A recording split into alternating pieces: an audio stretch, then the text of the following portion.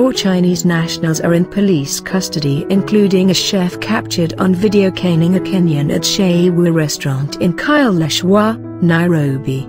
The video showed a senior Chinese hotel officer whipping a Kenyan waiter over allegations of reporting late to work.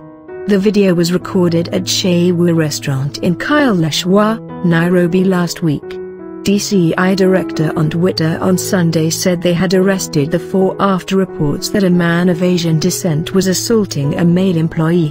Deng Hailan, a Chinese national who works at the hotel as a chef but doesn't have a work permit, was arrested. 2 other chefs, Changping and Kenyan, who hold expired visas, were also arrested. Chang holds a work permit but his compatriot doesn't. Yuling, a cashier at the hotel holding a visitor's visa but without a work permit, was also arrested. 8 Kenyans who work at the hotel were also escorted to Kilimani police station for further interrogation.